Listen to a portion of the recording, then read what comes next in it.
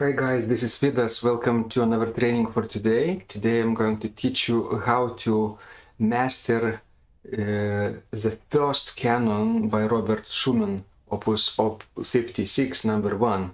It's from the cycle Studien für den Pedalflügel, pedal piano, Opus 56. Wonderful 6 canons, and the first is 2 pages long.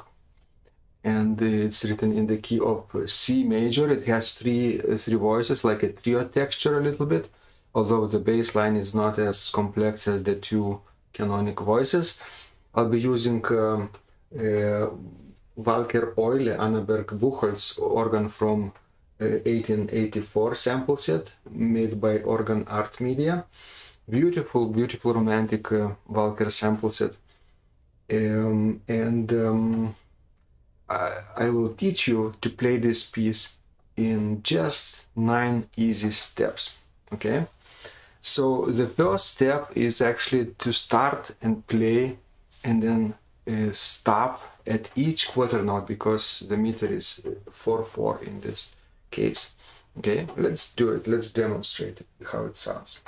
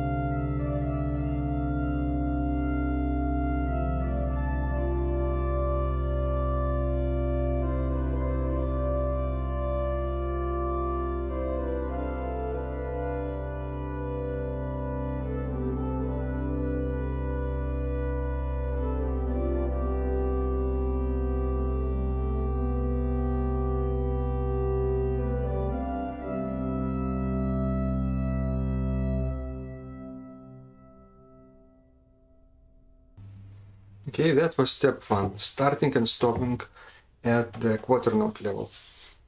Once you can do this step 3 times in a row without mistakes, from the beginning until the last note, until the last measure, then you can go on to the second step, and it's actually twice as fast, twice as long, starting and stopping twice per measure, every 2 quarter notes, every half note. Let's demonstrate it.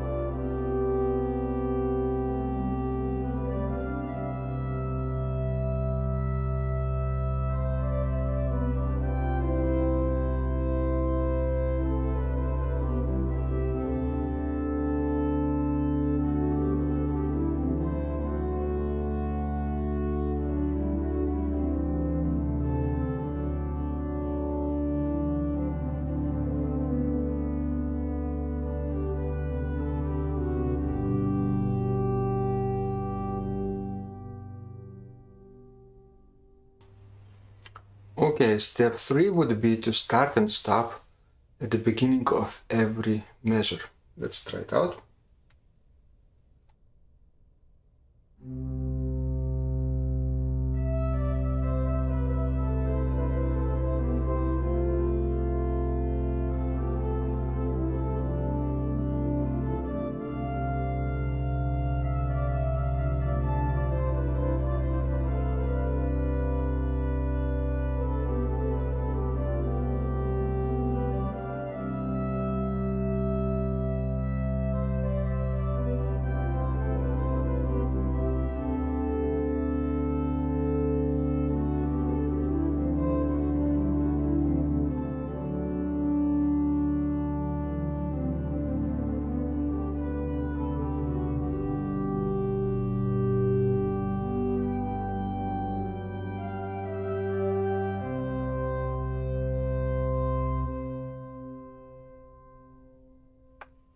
Okay, step number 4 would be to start and stop twice per line after 2 measures or so. Let's try it out.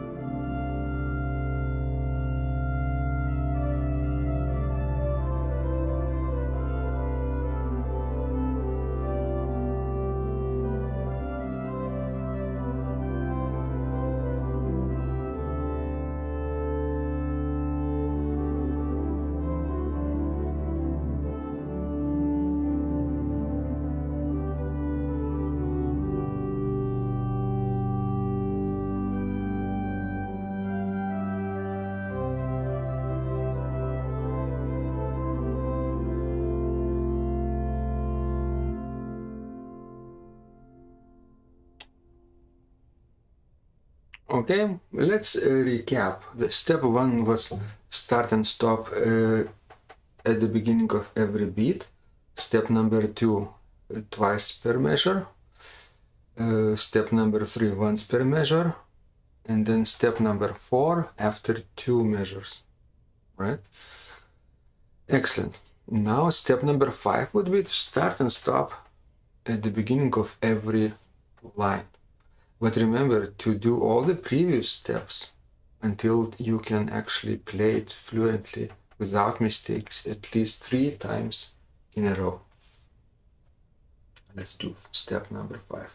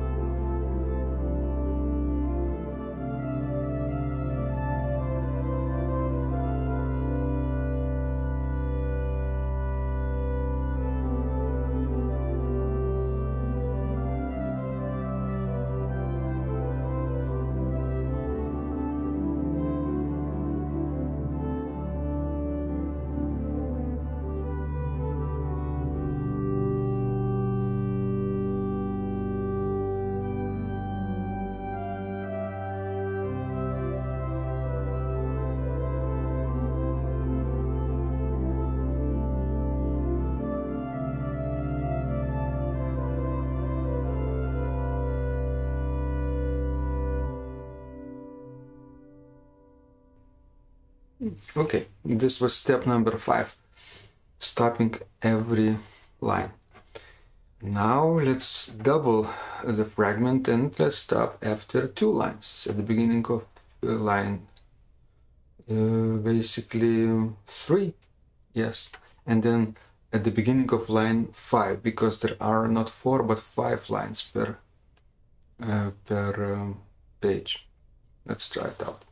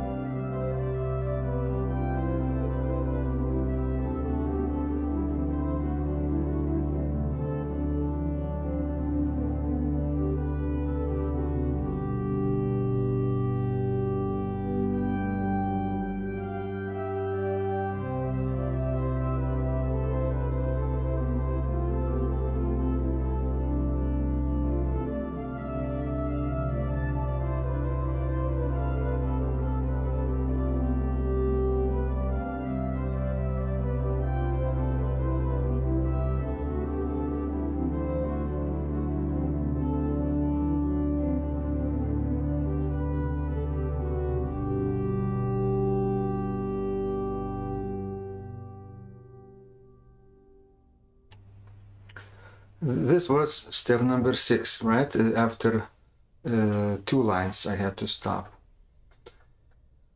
Let's see. Step 1 was after each beat. Step 2, twice per measure. Step 3, once per measure. Step 4 was twice per line. Step 5 was once per line. And step 6 was after 2 lines. Wonderful. After I can do it 3 times in a row without mistakes, I can do step 7 and stop after 4 lines or twice per page. I could stop after 3 lines or after 3 lines or after 4 lines in the middle of the page somewhere. Basically twice per page would be step number 7. Let's do this.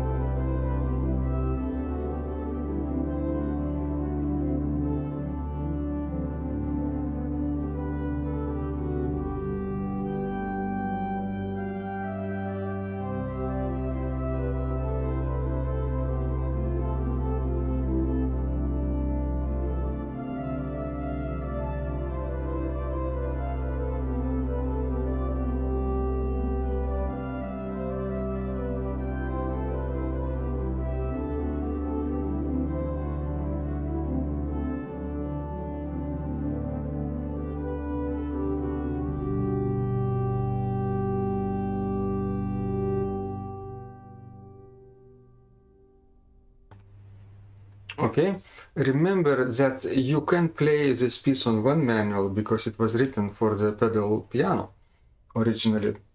Then a little bit of voice crossings could be, but not too much. Alright, so it depends on your situation. You could actually play the left hand part a little, maybe louder.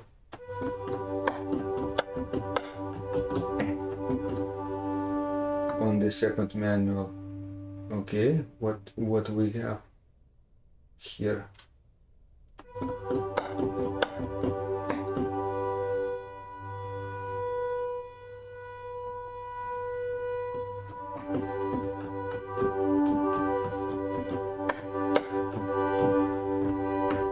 Maybe this way.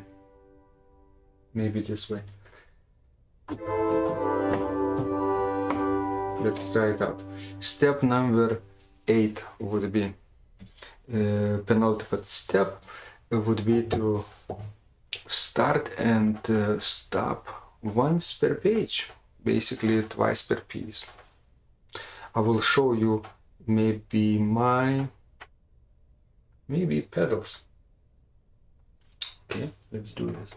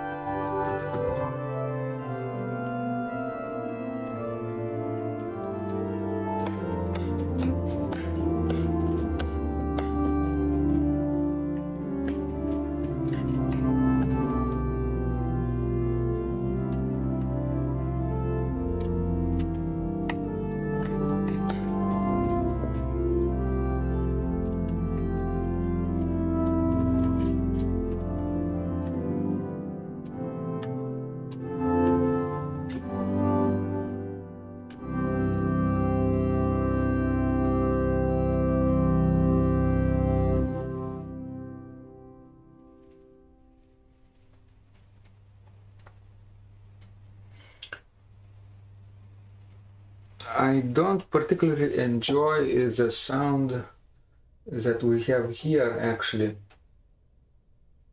Maybe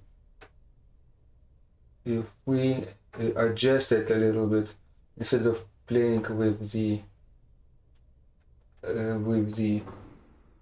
combination, which is piano, I could actually create a little more elegant registration in the pedals.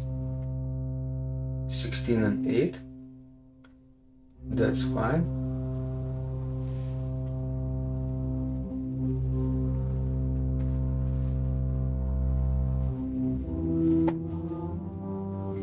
All the 16 stops except principal bass maybe. Okay, and on the left hand side I could add 8 footsteps: Gemshorn, Bourdon, Holflöte, Doppelflöte, Quintadena, Viola Gamba, Dolce, Gemshorn and Rohrflöte. And on the second manual I could add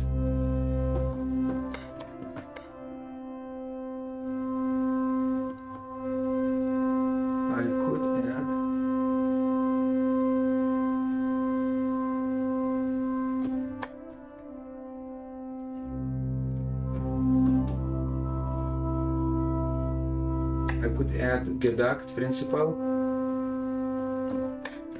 Salicinal, Spitzflöte, Flauto Dolce, also, and Viola 4.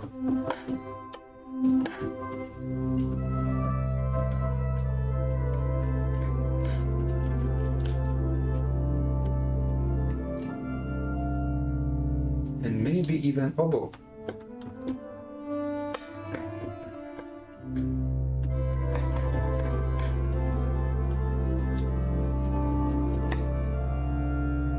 Yeah, I like it. A little bit of spice in the left hand part would be nice. That's how you create balanced registration, but also colorful one.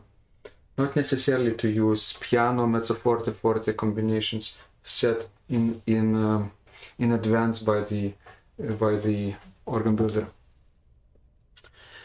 Excellent. So step 9 would be to play entire piece without stopping. Let me now show you the keyboards perhaps. Okay, let's do this.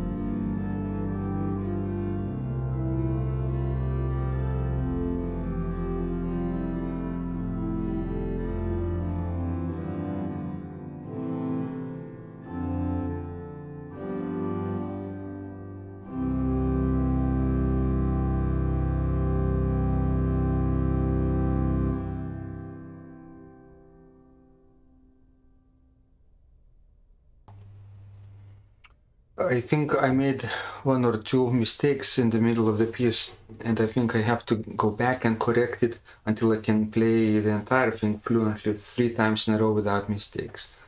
So let me demonstrate one last time how it sounds. I like this registration. What about you? If you do, please let me know in the comments. One last time, step number 9.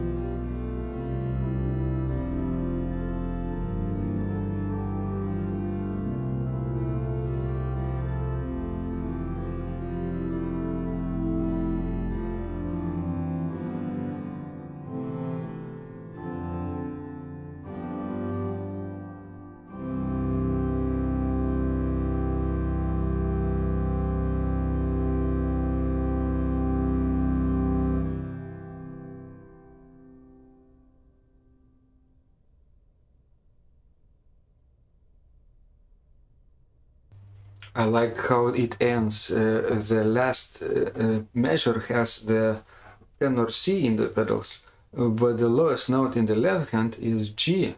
So it actually, with the pedals, if you play it with 16 notes, 16 feet stop, it's still lower than the left hand, but the low note of the left hand, it's very, very deep and nicely coincide, creates probably beautiful 16 note effect on the pedal piano, because probably what we have here, not in every pedal piano they had 16 feet strings, right? So, but if you play G lower than C, you create an effect of acoustic 16 note together playing, right? Wonderful. So that was the last step. Remember to practice it 3 times in a row without mistakes, and every step actually, it's helpful to do this. And it's a beautiful, beautiful introduction to entire cycle of 6 Studien, 6 etudes, basically, canonic etudes. And each of them is more beautiful than the the previous one. Probably the second one will be beautiful also. I hope to record it also, and the piece and tutorial. So stay tuned in for my other tutorials and videos. Subscribe, comment, like, and of course check out the description of this video. Later I will add the fingering and pedaling to this score as well, so you could actually save tons of times in order to master this piece. You will have fingering and pedaling written out for you ahead of time to create basically perfect legato touch for the romantic organ playing. Wonderful. I hope you enjoyed it, and let's keep in touch, and let's meet again very soon. Bye bye.